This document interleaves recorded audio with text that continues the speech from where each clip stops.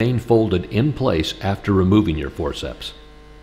Next, insert the cartridge bevel tip so that it slides into the handpiece cartridge slots. Push down firmly on the back end of the cartridge to securely snap into the handpiece.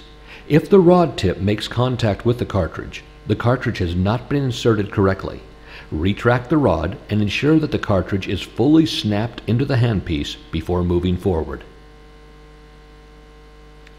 Okay, so this is the important things that you have. The precaution is that you have to check the alignment of the plunger, which is very important, that the plunger should be hitting the lens. It should not be underriding the cartridge, nor should it be overriding, and that could cause a problem. So you first have to check the movement before you go into the eye, which is very important. It is bad to actually enter the eye and then see that the movement is not correct. Now, what important thing that you have, there are some people who do it under infusion, but I personally prefer to put the lens under an inflated bag, and you need to have a good viscoelastic that is there. The push on the injector system should be gentle. Now, there is a push type and there is a screw type. My personal preference is a screw type because it opens or unfolds the lens very gently, and sometimes when you are doing with a push, there may be a sudden jerk, and we have injured the capsules and caused rents just by this sudden jerk of the injector system onto the lens. Now, as was told earlier, for the marking of capsular access, if you are working with a toric lens, you have to do the marking, and that is something which is very important. Multifocal lens insertion are also similar. Now, there are newer systems which you have to do, which you have. Now, you can see this is the Callisto system that we use. This is a femto laser that has been done.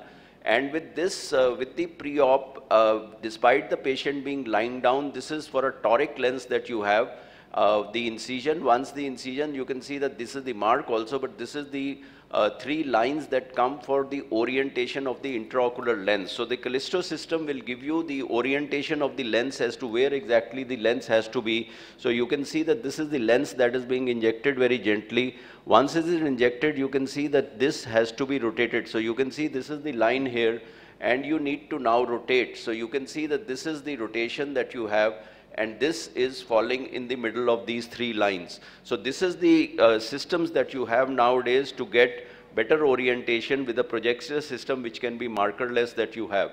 Now let us look at insertions of IOLs. If you look at the insertion of the IOL, which is the movie which is running just now, you can see that this is the right way, because you have to gently turn your hand when the IOL is opening. So it is like a cauliflower that it is opening. But if you look at the other side, which is being seen in this particular case, you will see that the opening is not, the person, the doctor is not opening it properly, and you can see that this is stuck. You can see that this is stuck, and because it is stuck, you can see that the lens is turning